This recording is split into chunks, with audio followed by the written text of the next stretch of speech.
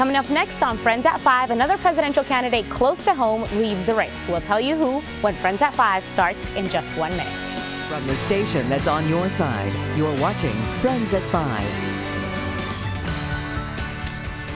Good evening and thanks for watching Friends at 5. I'm Sonia Gutierrez. And I'm Savannah Levins. Very warm temperatures. Not a white Christmas. No, not at all. A wet I'm okay Christmas, with that. maybe.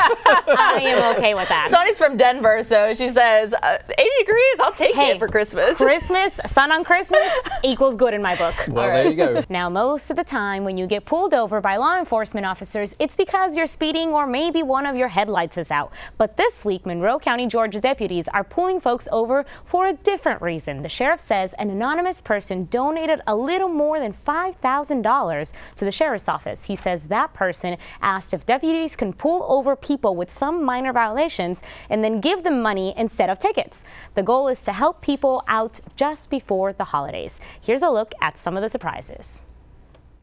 The sheriff says he hopes the tradition will continue next year, and hopefully here we pick it up. Yeah, that's so sweet. What a creative way to give back. The eco-friendly tiny home weighs only 1,500 pounds and is aerodynamic in order to minimize energy consumption. And I got to talk to this guy today. Very interesting. This is one of the smallest tiny homes I've ever seen. You know what, Savannah, though? I would be down to live in one of those.